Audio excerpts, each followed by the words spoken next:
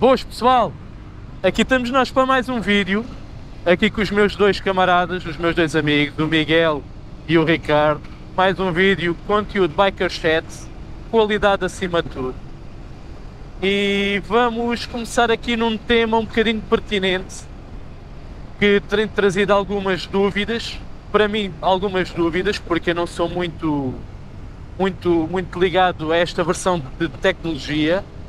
Mas tenho aqui dois especialistas, um em Windows e outro em Mac. Certo, malta? E eu a pensar que vocês estavam a falar em hambúrgueres, quando disseram Mac. Hambúrgueres? Ainda como se assim? Fosse, se ainda fosse bitoques, mas pronto, olha. O Mac. Pensava que era um Big Mac ou coisa assim, e já dizer se isso se comia, mas então... Não, que isso faz-te mal à tripa, Miguel. Mim... Miguel, isso faz-te mal à tripa. Eu nem lhe Tu andas todo afanado da tua tripa e agora comes Macs, isso era certinho e direitinho para andares por fralda. Não lhe toque sequer, isso nem sequer olho mas para pronto, eles. olha lá, voltando agora... Mas para falar do Macintosh e Windows, né? Ou seja... Sim. Aí consigo dar alguma indicação, apesar de não ser... aqueles nerds de ficar semanas agarrado ao computador dentro do quarto, não é? Consigo, sim, obviamente... mas tens formação, Olha, então... Podes elucidar-nos de algumas questões. As minhas dúvidas maiores, e eu ponho já o jogo em cima da mesa, são as seguintes. Eu tenho um MacBook Pro e nele eu sou capaz de despistar todo e qualquer problema que ele tenha, desde o disco não arranca, ou já tive uma memória que se estragou e eu andei às voltas até conseguir perceber que era a porcaria da placa de memória. Qualquer coisa que eu tenha dentro daquele computador eu consigo solucionar, inclusive desmontei-o já todo para fazer a limpeza, para colocar pasta térmica na gráfica, no processador, ou seja, não há nada dentro daquele MacBook que me assuste, só que o gajo é fraco, pá. É um i5 2.4, tem 16 GB de RAM e tenho 2 TB de disco SSD lá dentro. Mesmo assim estás-me a falar num computador com 12 anos, que dá um baile a muitos computadores de hoje em dia ainda. Garantidamente. Sim, dá, garantidamente. Eu com este computador gravei 3 discos.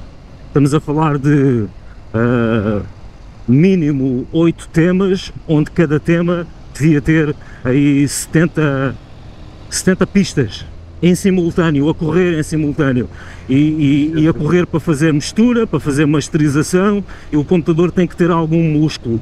E pensava eu que o computador se aguentava para fazer vídeo. Só que não se aguenta, pá. O 4K é muito puxado, o 2.7 tem que estar a fazer proxies, depois do proxy feito, leva imenso tempo a fazer, mas depois de feito, o gajo papa bem o vídeo e eu consigo... Olha, posso interromper mesmo, que é para não perder este tema. O que é uma proxy? Que para pessoal que faz vídeos, muitos também não sabem o que é uma proxy. É uma questão técnica, eu explico-te. Estes vídeos de Biker Chat são vídeos que, com muita facilidade, carregam 200 GB para dentro de uma sessão no meu computador. E quando tu estás a correr o cursor para leres o fecheiro, para fazeres os cortes, ou para fazeres o color grade, ou para meteres qualquer coisa extra que tu queiras pôr no vídeo, o computador não deixa de estar a ler todos aqueles gigas ao mesmo tempo. E o proxy nada mais é do que uma imagem fantasma que o programa gera, que ele processa o vídeo e gera-te uma imagem muito mais pequena, que te permite tu correres sem teres drop frames, sem teres engasgos, sem o computador prender. Isso é um proxy. Eu não sei se outros processos no Windows, outros programas no Windows também usam o mesmo termo proxy, eu acho que sim. Usam. Mas na Apple, usam. Eu tenho que criar proxies, porque senão eu não consigo fazer nada. E o que eu quero agora fazer é arranjar um computador que me permita, acima de tudo, ter uma margem temporal para a frente que eu já saiba que eu não vou gastar dinheiro. E também ter a certeza de que quando essa margem temporal terminar, eu posso simplesmente mudar uma peça. E no Macintosh isso já não acontece. Eu tenho a última série de MacBooks que permitem mudar o disco, a RAM, e os novos já não permitem isso. Aquilo vem tudo numa única board, que é um Unified System, que dizem que aquilo realmente funciona muito melhor, estando tudo junto dentro de uma única board, com todos os chips lá integrados, que aquilo funciona muito bem, porque aquilo processa as coisas que nem uma bomba atómica. Aquilo é muitíssimo rápido, o M3. Só que isso vem a um preço, que é o preço de tu, daqui a 4 anos, queres acrescentar RAM, RAW já não podes, ou compras logo, e o preço da RAM na Apple é, queres pôr 8 GB, são 200 paus, ou pões logo, ou não pões mais, tem que haver esse compromisso. E eu não estou a fim de ter esse compromisso. Por isso tenho andado a pensar no universo Windows, e até porque eu agora, neste trabalho novo, voltei, 18 anos após mexer no Windows, voltei outra vez a mexer no Windows, e aquilo já não é aquilo que era quando eu tive um Windows, que aquilo estava constantemente a dar problemas com os drivers. Eu já não sinto isso já não acontece. Portanto, de certa forma isso é positivo, quer dizer que o sistema está mais seguro agora do que estava da última vez que eu usei um Windows, que foi há 18 anos. Qual foi a versão? O Windows XP? Não, o que eu tenho no trabalho é o 10. Não, mas a última vez que usaste? Não sei se é isso que estás a falar. É pá, era o milénio, acho eu. Ai Jesus! Caralho! Minha Nossa Senhora! Eu fiz uma mudança drástica, eu larguei o Windows, nunca mais mexi no Windows. E então eu nem consigo ir ao explorador, eu não sei onde é, tive que ir aos poucos para perceber onde é que estava metido, porque não percebia do esquema. E o que eu quero obter é essa confirmação de um gajo que edita vídeos num Windows. O que é que eu preciso para ter uma máquina que não se negue a gerir projetos de 200 GB? Porque quem não sabe, os projetos de biker chats chegam a 200 GB com muita facilidade e implicam que nós façamos a gestão de muitas pistas de vídeo e também muitas pistas de áudio. E é isso que eu quero um sistema... E até mesmo tu na música também, Ricardo, também ocupas muito com isso e precisas sempre de algo. A música é mais leve. A música é mais leve. A música acaba é mais por leve. ser por teres menos pistas. Não, e são ficheiros diferentes. Não, tu tens muitas pistas. Tens muitas pistas na mesma, só que tu não podes comparar um MP4 com um Wave. Um Wave, um fecheiro sei lá, de 5 minutos de Wave gera-me um fecheiro com 200 megas. 5 minutos de 4K tem 4 GB, ou sei lá, se não tiver mais, não é? É tudo muito mais pesado, E pronto, e quando tu aplicas um plugin a um fecheiro de áudio, tu aumentas-lhe o tamanho um pouquinho só, mas quando tu aplicas uma coloração ou um LUT a um fecheiro de vídeo, é proporcional, já não são 4 GB, já são se calhar 10 GB que tem que estar ali a correr. Se tiveres um projeto de 200 GB com o fecheiro cru, tu facilmente chegas a um projeto onde estás a mexer em 600 GB ao mesmo tempo. Fácil. Não é? Facilmente, é tudo proporcional e que vai carregando e pronto, e a memória num instante 16 GB vão logo à vida, mas é certinho. E epá, eu gostava de ter um computador que me permitisse eu subir a RAM se eu quisesse, daqui a uns anos, por exemplo, iniciar com 32 e se calhar para o ano ou assim duplicar, ou se eu sentir que a gráfica já não rende, trocar de gráfica, e quem diz isso diz também o processador, entendes? É o que eu queria, isso, é ter um computador... Está aqui o Miguel agora para nos elucidar um bocadinho disso. Exatamente, agora diz-me lá. Então é assim, primeira coisa é, tu estás a utilizar um portátil, Neste momento, se queres fazer upgrade, ou seja, se queres ter a opção de upgradability, tens que ir para um fixo, porque os portáteis estão limitados tal como o Mac. Apesar de ser mais fácil tu trocares um processador, trocares uma memória num portátil, né? Ou um disco, tu no fixo ainda mais fácil se torna. E depois tens a vantagem de, num fixo, tu consegues trocar a gráfica, tu consegues trocar o processador, tu consegues trocar a board. E num portátil, se a board queima, vai-se board, vai-se gráfica e provavelmente vai-se processador, porque o processador é específico, ou quase específico para aquele computador. Vai tudo. Vai tudo. Enquanto que num fixo, não. Tu compras, imagina, queres começar já com um i9 ou com um i7. Existem i7s agora da última geração que são super rápidos, nem precisamos estar aí para i9. Mas, um i9 de gama média, não precisa de ser gama de entrada nem a última gama, mas gama média. Tu chegas lá, compras o i9, compras uma board minimamente boa. Compras uma Asus, compras uma MSI, compras uma board que tenha provas dadas.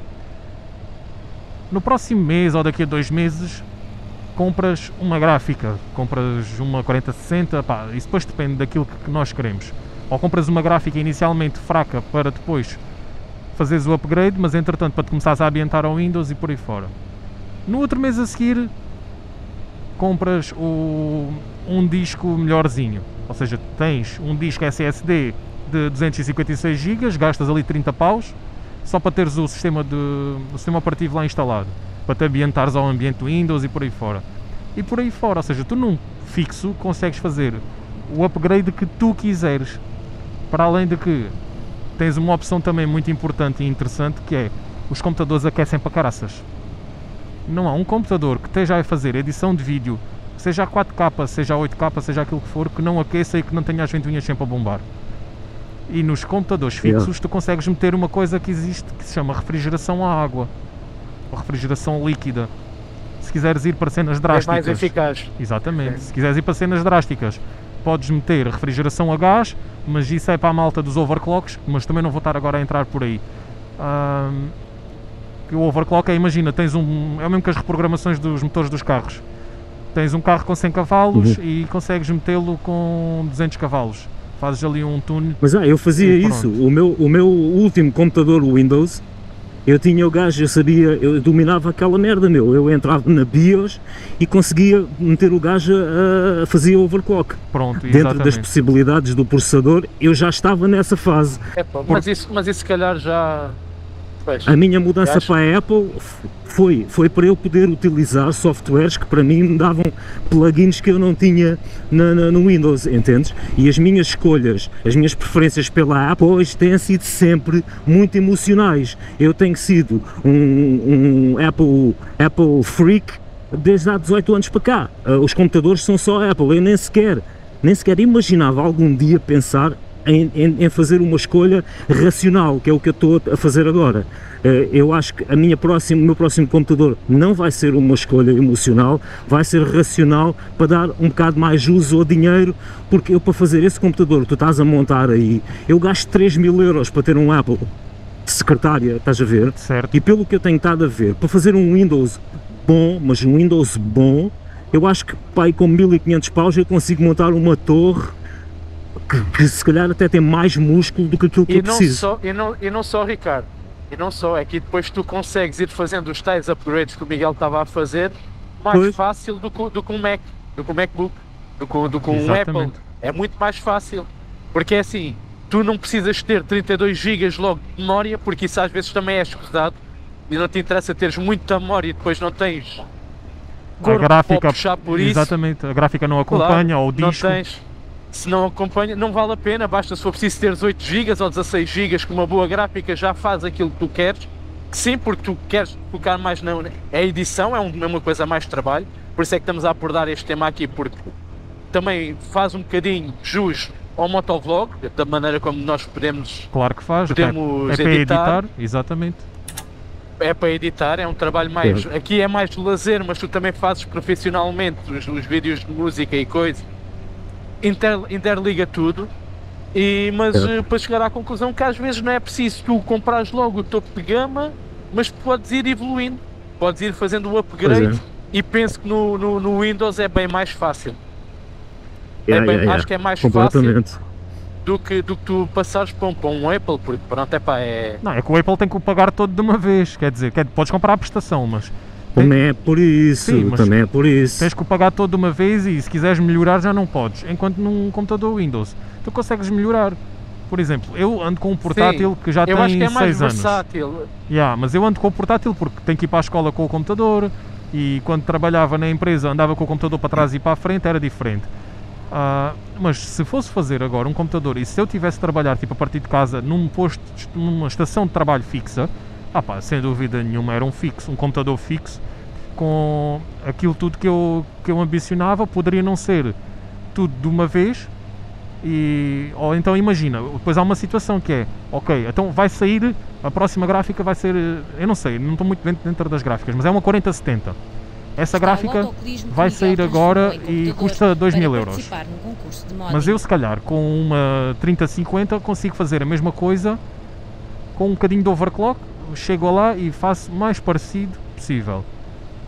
Daqui a 3 meses, a outra que saiu que custava 2000 euros, como já está abatida, não é? Já toda a gente tem e já se passou o hype de compra e de adquisição daquele equipamento, já baixou para 1000.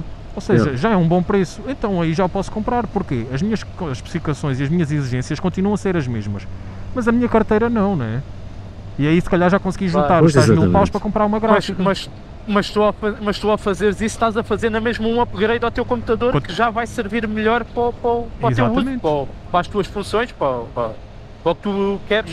E vais fazendo aos poucos, porque a gente se for a ver, há quanto tempo é que saíram os processadores, os i7? Os i7 têm uma carradona de anos. Os i9 também são recentes, mas não são assim tão recentes. E continuam na berra, continuam aí. Depois podemos falar, obviamente, entre a AMD e Intel. Eu sou da time Intel. Sim, era aí que eu ia falar agora. Tens os AMD e os Intel. Pronto, exatamente. Existem várias opções no mercado. Eu sou time Intel e existem os AMDs. Os AMDs não me agradam por um motivo apenas. Os AMDs, os Ryzen, achas que os Ryzen não são... Quando eu tive AMD, eles aqueciam muito e queimavam. E não eram por falta de refrigeração. Dava-lhes ali um slick e começavam a mandar artefactos. Artefactos, para quem não sabe, é o monitor começa a congelar e começa tipo a tirar fotocópias, aparecem quadradinhos em vez de aparecer a imagem fluida. E as gráficas começavam a entrar em conflito também. Eu, neste caso, acho que a equipa que ganha não se mexe e eu sou time Intel completamente. Time Intel e gráficas Nvidia. As gráficas ATI já foram boas, mas neste momento a Nvidia está a dominar. Não só por a parte da inteligência artificial, dos chips de inteligência artificial, que os gajos desenvolveram para aí, foi uma coisa assim estrondosa, se bem que agora está a descer tudo a pico a nível de ações, mas eles continuam na berra e para mim é isso que importa e satisfaz-me para aquilo que eu preciso.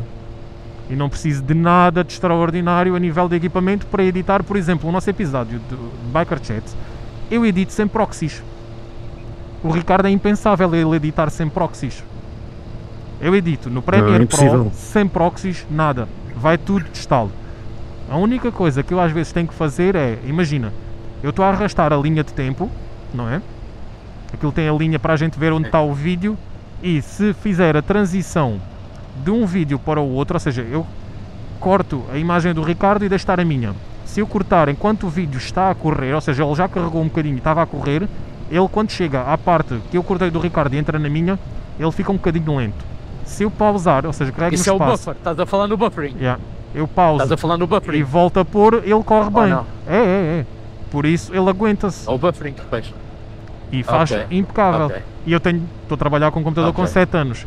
Por isso, se o Ricardo investir num computador agora, acredito que nos próximos 10 anos, se ele comprar uma boa máquina, ou fizer o suficiente para fazer o upgrade daqui a, sei lá, 3 ou 4 anos para uma gráfica melhor, ou mais memória, ou por aí fora, vai ter computador durante 10 anos, na boa. O meu plano é esse, esse. E agora esclareçam-me lá uma situação que eu aqui desconheço, eu percebo um bocadinho, pouco, mas de Macintosh, de Apple não percebo nada. Como é que é a acessibilidade dos materiais? Comparação material, compra de um e a compra do outro. Porque já sei que os preços são maiores no Macintosh. Mas em termos de acessibilidade, é fácil na mesma tu teres ali o apoio técnico ou Apoio técnico, sim, é teres lojas para tal, ou não? Ou é mais difícil tu encontrares lojas para isso? Não é, não é. Eu vou explicar uma coisa, há muita gente e ainda hoje em dia eu tenho amigos meus, porque apesar de eu agora, só voltar um pouco atrás, apesar de eu estar a pensar comprar um Windows, isso não vai fazer de mim voltar as costas aos MacBooks, porque eu vou continuar a usar o meu portátil, que é o meu computador do dia a dia, só que pá, o gajo já não me permite fazer algumas das coisas que eu quero fazer e este computador vai ser só para fazer vídeos e para qualquer coisa mais pesada que eu tenha, mas eu não consigo virar as costas à Apple, porque para mim Apple é muitíssimo superior, mas muitíssimo superior a um portátil do Windows. Estamos a falar de portáteis. E depois vocês dizem, então se é superior, porque é que não compras? Meu, são 3.000 euros. Se eu quiser um computador com 32 GB, gasto 3.000 paus, meu. Não há volta a dar, gasto 3.000 paus naquilo e eu não estou para isso agora. Uma coisa que me deixa certo de que a Apple é um grande computador, é uma grande máquina, é que vocês olham para o meu computador com 12 anos e o meu computador já andou à volta do país, eu já perdi a conta às vezes que eu andei a tocar com ele no norte, no centro, no sul, em todo o lado. O computador já esteve em cima de um palco, no chão, em palcos grandes, na televisão, na rádio, já teve. Entanto, o computador não tem um único risco, puto. Ou seja, risco. A durabilidade e a qualidade. Aquilo é alumínio, que mesmo que eu queira encontrar uma pontinha de uma areia, um picar, uma coisa, eu não consigo. O computador foi feito para ir à guerra, Agora o Windows da minha mulher, que ela usa quando viaja em trabalho, para estar em casa, enfia dentro da mochila, tira dentro da mochila, já está a perder a cor nos cantos. Um Lenovo, que aquilo é um plástico que está a imitar o alumínio, mas aquela merda não é alumínio, aquilo é um plástico, se aquilo cai ao chão, aquilo escangalha-se tudo. Portanto, um gajo quando compra Apple, compra garantia de que estás a comprar um tanque. Entendes? Estás a comprar um tanque de trabalho, só que foda-se, são caros, meu, é demasiado caro, e para estar a comprar um computador pequenito e fraco, eu acho que mais vale fazer já o corte antes que seja mais difícil. E claro, então claro. não vou virar de costas, vou só pôr-me de lado para a Apple, só assim um bocadinho de lado. Se calhar tu a nível telemóvel também utilizas Apple, por exemplo. Já usei e também deixei de ter, já tive um iPhone, não me lembro já qual era o número, mas tenho um Xiaomi. Comprei um Xiaomi topo de gama porque fiz uma escolha, não quis fazer outra escolha emocional e resolvi fazer uma escolha mais sensata, avaliar o que é que o aparelho tinha em função do valor que eu estava a dar por ele, e tem sido um telefone que já tem 4 anos, à volta disso. Epá, tem sido um telefone que não se nega a tudo. Eu só não faço vídeo nele porque não curto, mas editar fotografias, tudo, gerir várias aplicações ao mesmo tempo, eu chego a ter dezenas de coisas abertas, dezenas que eu não me lembro de fechar, e o telefone está aqui pronto para tudo o que eu quiser dele. E eu não tinha necessidade nenhuma de estar a gastar 1000 paus num telefone, por isso é que resolvi não continuar nos iPhones e comprar um Xiaomi. Pelo que eu ouço, que eu não sei, nunca experimentei, nunca tive, mas pelo que eu ouço, o ecossistema que a Apple monta, teres o tablet, teres o computador e teres o telemóvel, teres ali aquele ecossistema todo, dizem que isso é fenomenal. A interação dos aparelhos é fenomenal. Aquilo sim senhor, eu confirmo. É terrivelmente bom, é terrivelmente bom. Olha, eu já tive um ecossistema em casa de o meu primeiro computador, um iMac, daqueles acho que tinha 24 ou 27, a minha mulher também tinha um MacBook e eu tinha um iPhone, e aquela cena, a troca de fecheiros entre aquilo era brutal. Eu conseguia aceder ao aparelho dela e conseguia aceder ao meu telefone a partir do iMac. Eu achei interessante, mas lá está, meu, O dinheiro que se paga para ter aparelhos destes e depois é que aquilo sabe bem logo ali nos primeiros anos, mas quando começam a aparecer os primeiros desafios que a máquina encontra, tu começas logo a ver, meu, estou lixado, meu. Comprei um computador de 2000 paus e ele já está a começar aqui a cagar-se todo, percebes? E eu não quero voltar a sentir isso. Mas tem uma durabilidade muito grande. Uma durabilidade e uma fiabilidade, sim. E uma própria fiabilidade também. Sim. Vocês estão-se a esquecer de uma coisa muito importante. Em qualquer equipamento que vocês utilizem, há uma coisa muito importante que está sempre entre o ecrã e a cadeira. E aí entra muitas das vezes o problema. É o utilizador. Pronto. O utilizador, ok. Se tu não o souberes utilizar, podes ter o maior do mundo. Tens que empurrar com a mão. Não vale a pena. Pois é. Acredito. Por isso, é muito importante. E além disso, agora refalando nos Apples, a Apple tem uma coisa muito boa que é, tem aquele hardware em específico e aquele software em específico está casado com aquele hardware. Tu não consegues meter aqueles programas, ou seja, aquele sistema operativo num computador Windows. Consegues, mas é uma coisa que se chama Hackintosh e os drivers nunca ficam a funcionar muito bem e aquilo nunca funciona assim muito a 100%. Eu já fiz um e não funcionou, ficou sem drivers de som. Exatamente. Foi difícil. Ou seja, tu consegues meter aquilo a correr para fazer teste, o que podes fazer é uma máquina virtual, mas mesmo assim também não é a mesma coisa. E então o ideal é sempre uma coisa casar com a outra e estar especificamente ligada àquilo, não é? Isso é o mesmo do que tu meteres uns pneus de Monster Truck numa 125, quer dizer, ele dá, a gente aldraba, mas aquilo nunca vai funcionar, não é? Nunca fica funcional, claro. Por isso, o software, isso estás a falar do software sim. E a forma como nós ficamos, eu não digo dependentes, mas porque nunca se fica dependente de um software, mas ficas viciado na interação, na facilidade que o software te dá de tu realizares a tua tarefa. Exatamente. Que tu nem pensas em mais nada. Por exemplo, eu quando usava o Windows, eu fazia gravações e as minhas produções de áudio era tudo num software que se chama Nuendo. Usei o Cubase e usei o Nuendo. Quando eu mudei para a Apple, comecei a usar o Logic e a minha cabeça explodiu. Logic é a coisa mais simples, mais fácil, mais intuitiva, mais agradável de utilizar que eu já vi na minha vida. Tanto que eu, para editar, para tocar ao vivo com backing tracks atrás da banda, é tudo feito com Logic. Depois, o vídeo, Final Cut, é exatamente a mesma coisa. O Final Cut interage, partilham a mesma biblioteca com o Logic, portanto tu quando queres passar efeitos de som ou música para dentro de uma edição de vídeo, tu podes simplesmente ir buscar isso à pasta do Logic.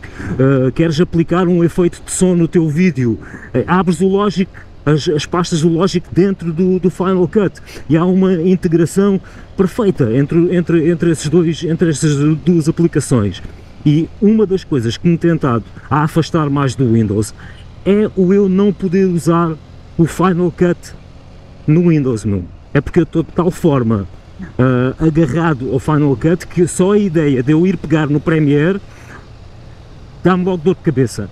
O Premiere é um susto para mim, ele é muito complexo, mas tenho a dizer que a minha abertura para uma possível mudança foi dada por ver o DaVinci Resolve a funcionar. Exatamente. Que eu acho que é um programa muito parecido com o Final Cut. E isso vai fazer com que a minha progressão, alteração para Windows, sim. A minha progressão na aprendizagem do programa seja mais rápida, ou seja, eu tenho um à vontade com o Final Cut que eu consigo aplicar efeitos e fazer color grades extremamente rápido e no Premiere isso, esquece, não vai acontecer, eu vou levar horas à procura das coisas. Mas isso é otimização depois, e depois isso também vais tudo automatizando. Pode custar a primeira vez, Ricardo. Deixa lá. É saber onde é que as coisas estão, percebes? É conheceres os menus, é saberes os atalhos. Claro. Eu funciono muito com atalhos. Eu quase não toco nos menus, eu gosto de usar atalhos e não vou poder usar os meus atalhos. Vou ter que fazer atalhos novos, uma aprendizagem, ter ali um período de aprendizagem que se calhar o Resolve vai permitir que seja assim um bocadinho mais rápido, porque eu já vi vídeos, já vi que ele é um bocado mais parecido com o Final Cut. E, epá, mas eu não posso estar preso a um programa, eu tenho que avançar, percebes? Eu tenho que evoluir e acho que isto, o Windows vai-me permitir eu evoluir aqui no esquema. Tens que ver o que é que vai ser melhor para ti, tens que ver o que, não é tu ficares agarrado a uma ideia, mas sim o que vai ser mais proveitoso futuramente para ti. E isso é o que está a ser a tua dificuldade, estar a fazer a tal transição do Mac para o Windows. Yeah. Mas acho que vai ser proveitosa, acho olha, eu, não sei. Vocês já traíram uma namorada? Não digas mulheres porque senão são apanhados agora, se elas virem o vídeo. Mas já traíram uma namorada? Não. É como eu me sinto. Acaso, eu sinto que eu estou a trair uma namorada. É como eu me sinto. Estou a fazer uma traição. É complicado, é complicado. Não te preocupes que o Apple não vai saber. Ele não vai morrer, não é? Vão continuar a vender. Não, claro. Deixa lá que ele não se vai abaixo por causa de ti. Mas é isso, olha, o que eu vou fazer agora, eu vou pensar muito bem na configuração que quero construir. Vai ser computador de secretária, com uma gráfica que me permita ter, eu tenho só um monitor, mas ter 2 monitores, acho que faz um fluxo de trabalho muito melhor. Eu não consigo editar sem 2 monitores. Eu também não, eu tenho um monitor e tenho o monitor do portátil, navega entre os dois. Exatamente. Mas é um grande, eu tenho um de 32 polegadas e é o pequenino de 13, quase que não serve para nada, quase não serve, mas... pronto. Mas faz qualquer mas coisa quero ter possibilidade de ter dois monitores, tanto uma gráfica razoável que me permita eu usar, fazer edições 4K e que não tenha que estar à espera 6 horas, ou às vezes um dia inteiro. Eu ponho a carregar os vídeos para dentro do Final Cut proxies, e né? O processo de fazer proxies, sim, às vezes, Miguel, leva um dia inteiro, literalmente. Eu ponho o computador, deixo-o lá de lado, só no dia seguinte é que eu vou mexer nele. Ele fica a noite inteira a carregar aquela porcaria, a fazer o processamento dos proxies. É contraprodutivo, muito contraprodutivo. E pronto, malta, ficamos aqui com mais um tema falado de Apple versus Windows e espero que tenham tirado algumas dúvidas. Se tiverem dúvidas, deixem também nos comentários. Se eu tiver alguma situação menos correta a nível de informação passada, corrijam também aí nos comentários. Digam o que é que vocês utilizam, o que é que fazem as vossas edições, qual o ambiente que preferem, porquê, e vamos falando. Grande abraço, malta. Fiquem bem, até ao próximo vídeo.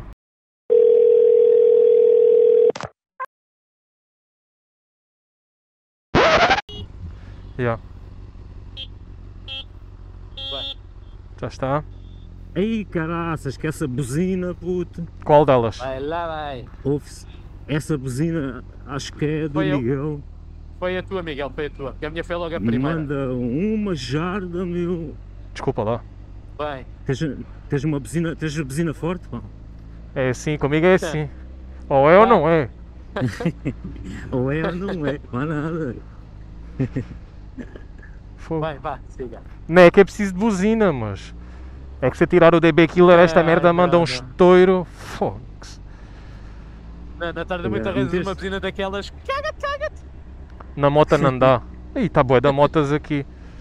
Bué da motas aqui em Setúbal. Mas tinha a condizer contigo.